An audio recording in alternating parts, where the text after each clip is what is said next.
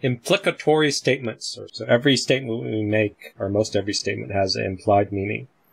And if we can spot that in ourselves and others, we can not get triggered. We're taking the bait based on the implied innuendo underneath the words, underneath the attack. If we can spot that consciously, then we can just let it go or recognize it's an attack, and then we don't have to get all defensive.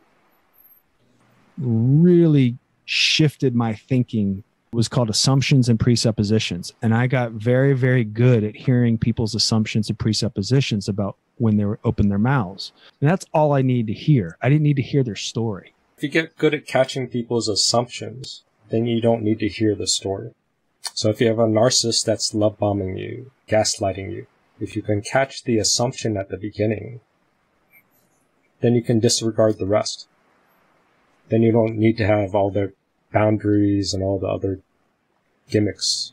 What matters is the underlying assumptions and implicit meaning underneath the words. That's usually at the beginning or close to the beginning of intellectual debate or an attack.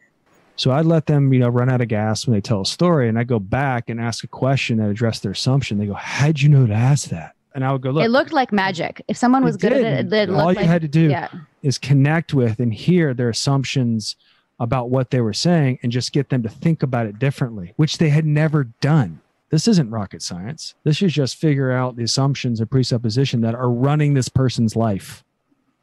Right? Yeah. Like, I need this thing. And be like, well, what if you didn't need that? They go, "How'd you know to ask that?"